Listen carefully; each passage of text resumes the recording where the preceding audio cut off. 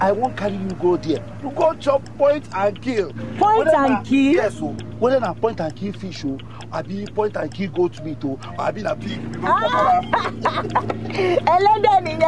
After we don download that point and kill, I go carry you dey go house.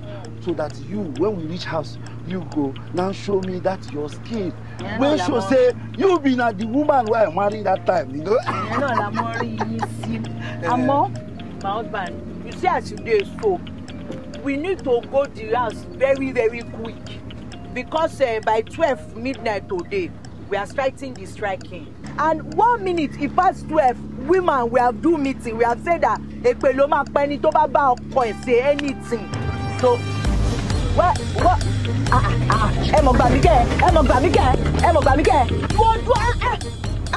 What is all this now? You want to use the car to go and meet the fence? No worry. Shey na 6:30. 6:30 don't knack. Make I just carry you dey go house. Make I go start the Jangolova. Jangolova all the thing wey I fit Jangolova before that strike go start. No worry. Next time we'll go chop point and kill. Download the Nevada Bridge TV app from your Google Play Store or your App Store to get all of these movies and more.